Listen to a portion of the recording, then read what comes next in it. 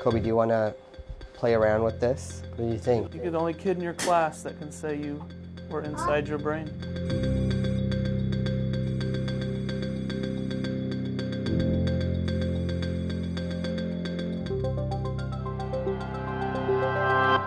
I saw my brain. Yeah, you did. You saw inside of it. Right there. What it used to look like anyway. I woke up one morning and I didn't feel good. He was doing this really weird movement with his right arm and right leg. We saw 3 different doctors at 3 different facilities. They diagnosed it a tick and felt comfortable saying, just monitor it overnight. It's Memorial Day weekend. You're not going to get a team here anyway to do any imaging. Follow up with your pediatrician Tuesday. He says, your son has a problem, and you just see this mass in his head about the size of a golf ball.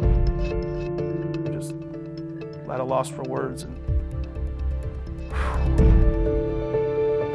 He said, this is too advanced for Bakersfield. You have to go to UCLA. I got a phone call by a neurologist in Kobe's hometown who wanted me to see him right away. Dr. Fallah diagnosed it as a cavernous malformation. Where this malformation was sitting, right beside the thalamus, it was causing pressure and potential injury to the thalamus. That's why he was having that weakness on the right side. When you get so much information at one time and it's your baby, you know, it's really hard to take in.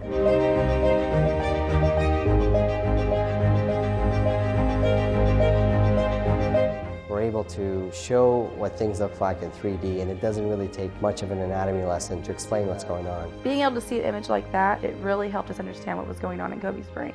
It was easier than seeing a regular MRI image, which is just a flat plate. Just black and white with a blurry spot. It helped to visualize it. You just kind of got a better idea of what we were dealing with, and it made it a lot easier on me to know how it was going to go.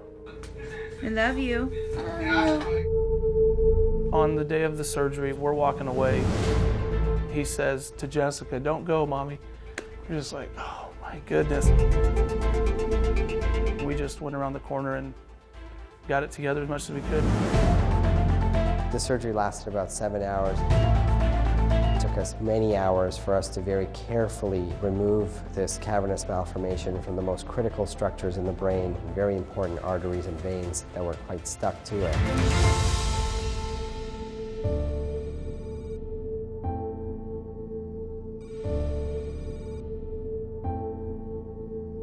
It's the inside of the tumor, right here.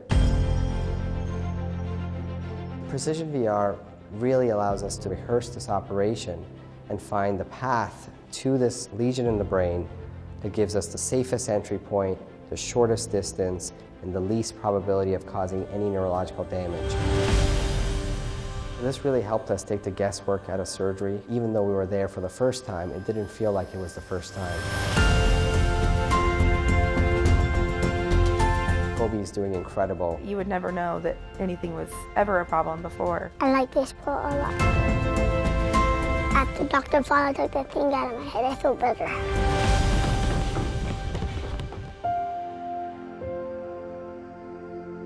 Everything's back to normal. Thank you for helping me, Dr. Fallah.